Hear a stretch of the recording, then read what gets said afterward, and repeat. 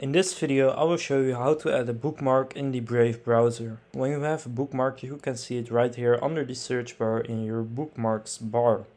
But as you can see I don't have any right now. So I'm just going to go to my YouTube channel right here and I want to add this page to my bookmarks.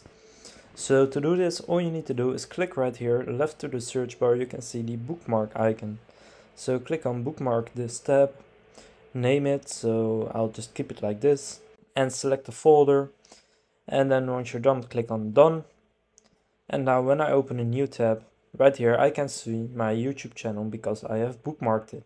So that's how you can add a bookmark in the Brave browser. Please like and subscribe if this helped, and I'll see you in the next tutorial.